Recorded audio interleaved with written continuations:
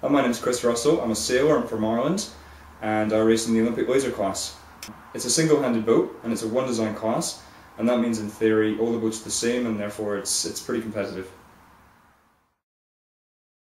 I've got a bit of a mixed heritage. My dad's from Belfast, my mum's from Glasgow.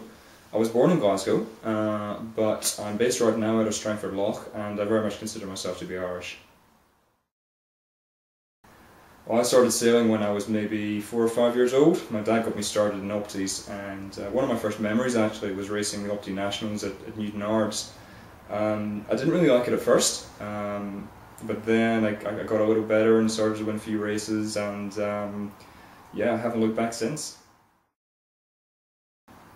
What do I like about sailing? I love the challenge of the sport. It's very demanding in that people often say that a sport is, the difficulty of a sport is measured by the number of variables that it has, and sailing has a very high amount of uncontrollable variables such as the weather, the wind, the tides.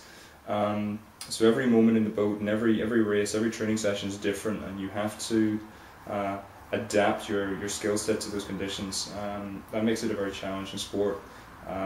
That alongside the high level of competition, I think that's really why I love sailing.